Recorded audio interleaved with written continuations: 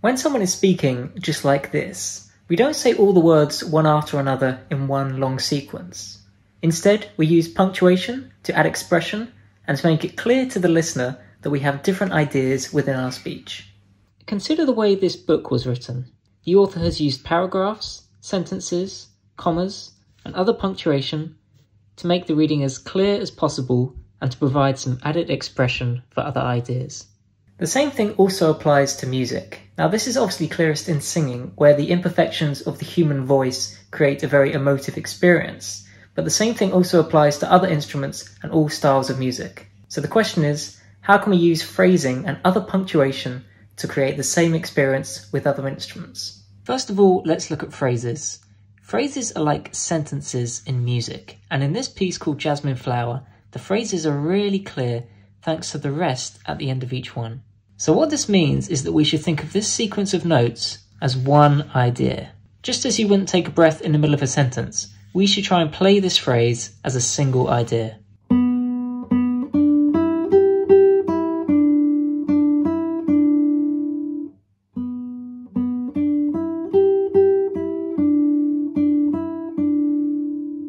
At the end of each phrase is something called a cadence, and a cadence is just a musical ending.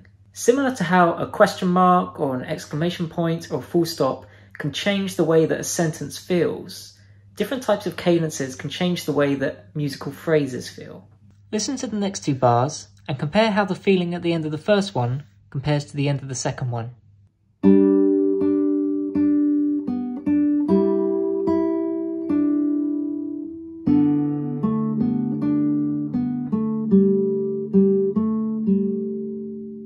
The second one definitely feels more like an ending compared to the first one. It's worth saying at this point that phrases can also be divided up into smaller phrases, and also smaller phrases can be grouped together with other ones to create a longer phrase. Another way we can help contribute towards good phrasing is through the use of dynamics. We can see in this piece that the composer has written in dynamics F for forte, which means loud, and P for piano, which means soft. But within phrases, we can also slightly change the dynamics to give it a more human element. One common idea is to observe how the phrase changes in pitch and to try and match that with your dynamics. So in this phrase, you might want to play slightly louder as you get towards the top of the phrase, and then gradually coming down as you get towards the end.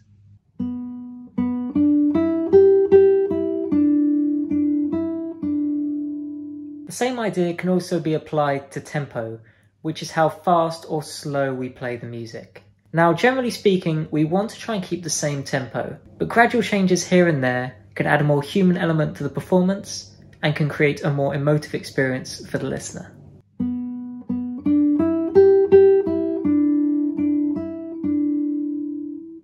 So these are just a couple of ideas to help you phrase your music better and to add some more expression into your playing.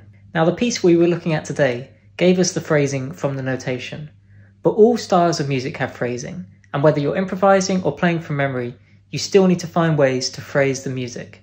Thanks very much for watching, don't forget to subscribe and check out my other videos.